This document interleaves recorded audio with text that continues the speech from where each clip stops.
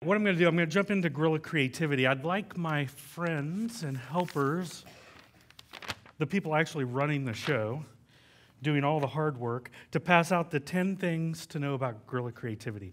And I'm going to walk you through this. This is your worksheet to take down those notes. How many of you have your books? Your Guerrilla books? Are they open? Who has a pen?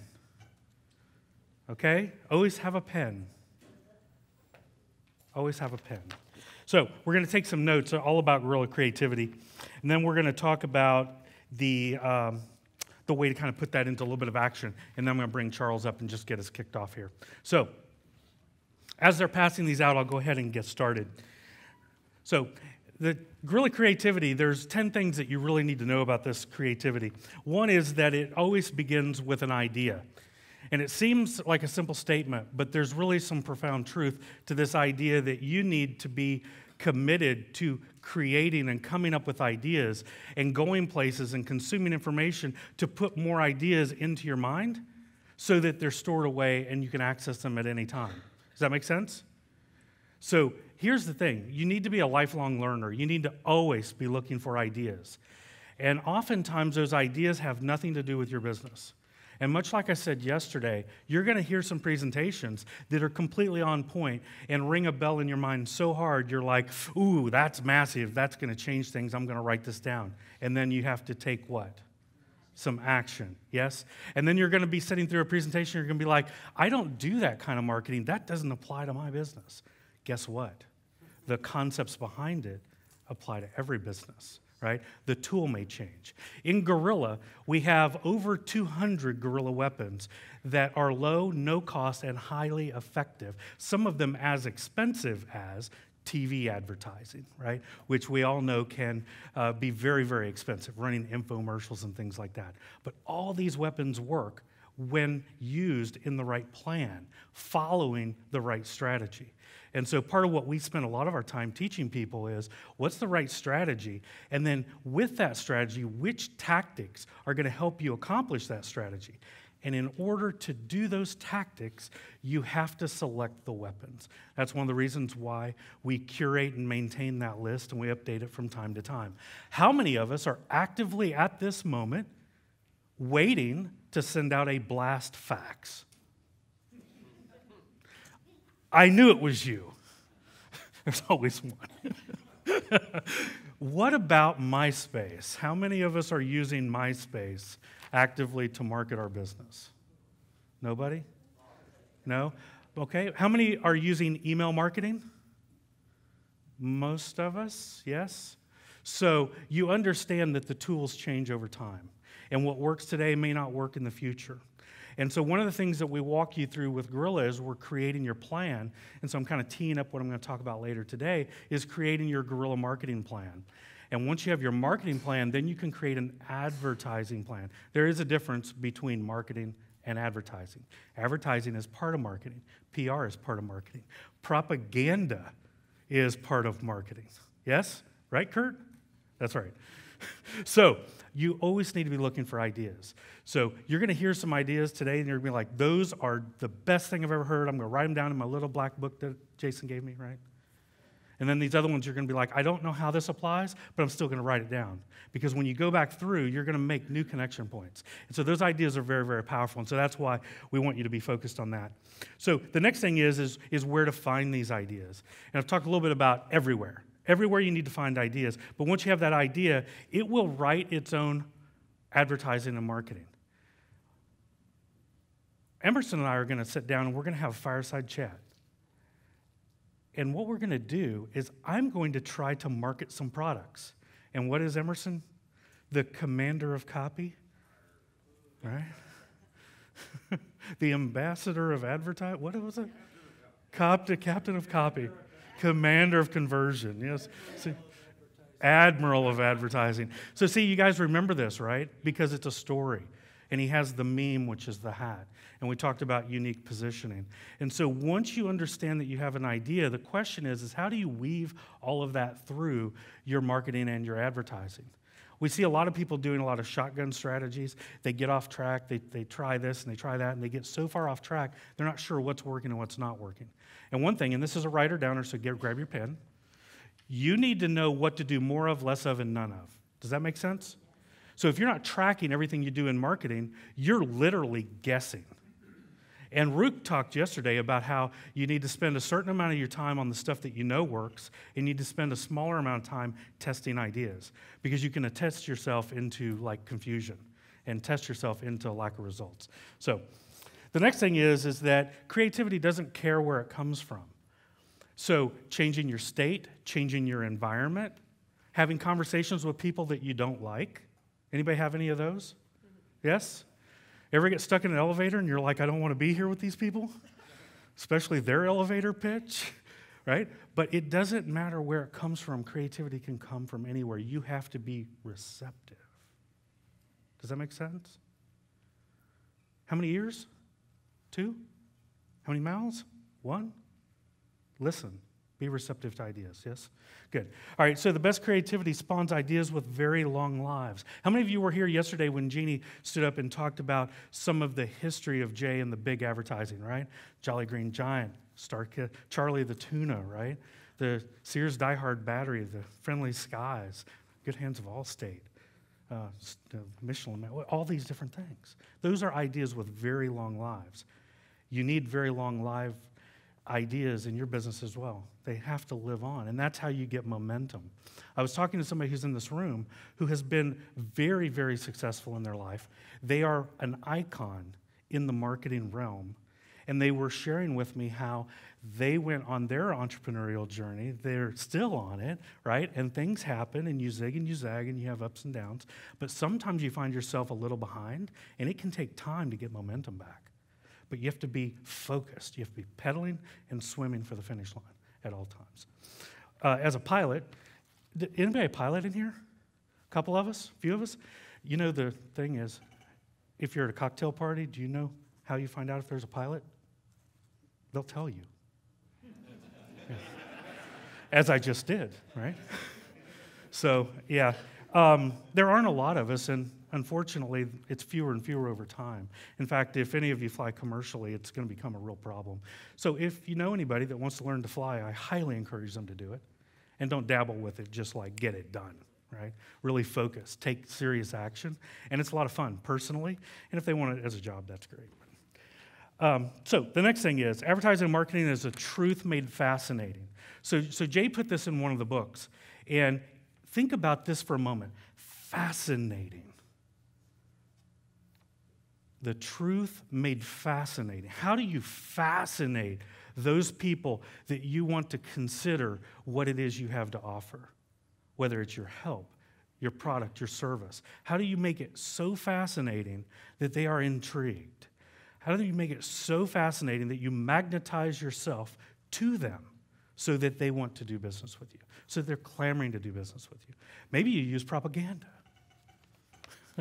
You'll hear a recurring theme as I go today about that, right? Because you magnetize yourself via story. You magnetize yourself via creating something people want to be associated with, something that intrigues them, they want to learn more, right? And you're not pushing, you're pulling. There's a difference between push marketing and pull marketing. And so if you make it fascinating, you make your job much, much easier. And the thing about creativity is that people say, oh, I need to get inspired to come up with an idea. You don't need to be inspired. You actually need to put in the work. You might have lightning strike, and that's great. You might have an epiphany. Anybody ever do some of their best thinking in the shower? Do you know why that is? I'm not a brain scientist, but there's something about the brain waves when you're being pelted with water. Does anybody know what I'm talking about? Yes? So you know I'm saying the truth. I just don't know I don't want to misquote which wave it is. The shower works for a lot of people. You need to find your shower. Does that make sense? The ideas will come to you. The synapses will fire. The connection points will be made. And you will come up with these epiphanies that will revolutionize your business. But they have to be on your strategy. They cannot take you down a shiny brick road to the shiny object of confusion. Does that make sense? Confusion leads to inaction, right? So we must be very careful about that. Creativity does not come from perspiration. You cannot work hard to be creative. You need to relax into it. Everybody stand up. Everybody stand up. I want you to put your hands out to the side. You might touch your friends. That's okay. All right? I want you to tilt your head back and just close your eyes and just wiggle those fingers and go,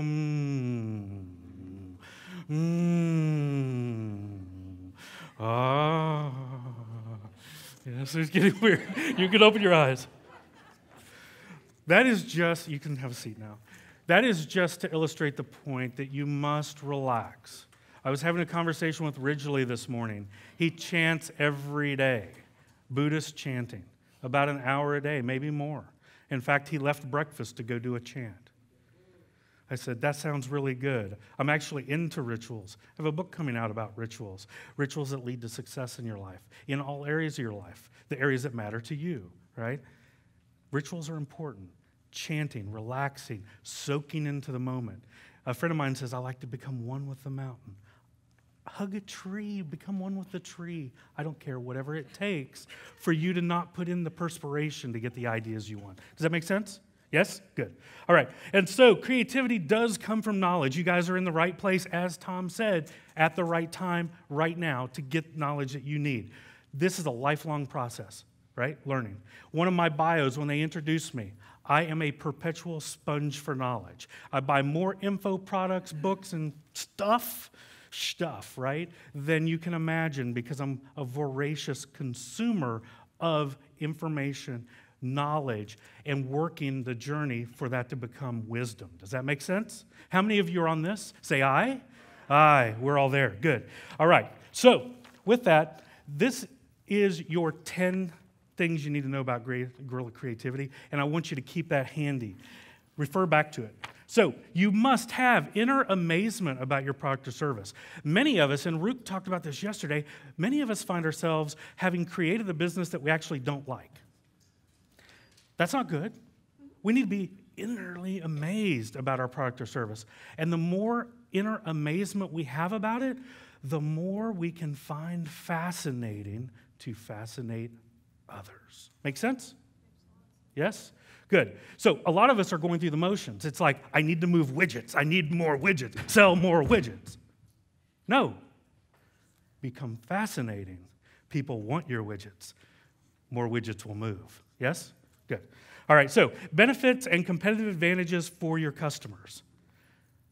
People get this thing wrong all the time. They're talking features, features, features, features. What do you get if you buy this? What do you get if this? What does it do for the person if they get it? What do those features actually lead to in terms of solving that person's largest pain, greatest need, most benefit? And it's funny. As marketers, what do? We buy into our own crap and think, well, we can write really good copy around all these features. In fact, I'm a partner with a billion-dollar copywriter, one of the few alive. He buys into his own crap and wants to promote features. And I'm like, you're too close to it. You can't see it. Can I take you on a walk? And then what? He goes, I didn't even see it. You can't. You're in the middle of it. You're working in it. You need to be looking upon it. People say work on the business. What does that mean? What does it mean? You need perspective. You need to step outside of the business and look back in and go, well, that is not fascinating. That is a feature. Yes? Make sense? Good. Be believable. Realize that people are skeptical. How many of you have heard of the BS detector? How many of you have seen it pegged for yourself? Bing, bing, bing, bing. Too good to be true.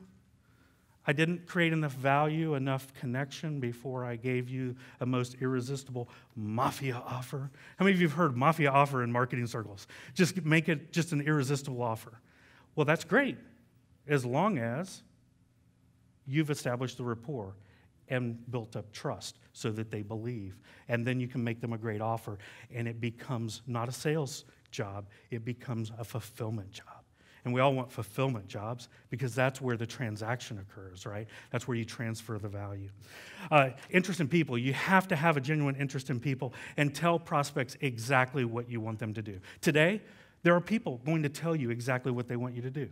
They're doing that because they know if they don't tell you what to do, you won't do anything. You will sit there. You will be in inaction. A rock that moves gathers no moss. A rolling stone gathers no moss. The rock that sits there, covered in moss. Are you going to be all taken over by moss, or are you going to get to work? Yes? Help build the pyramids. You need to be clear when you're telling people what to do.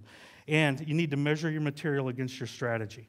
We actually, in Guerrilla, go through a whole thing where we actually help you create your marketing plan in 7 sentences.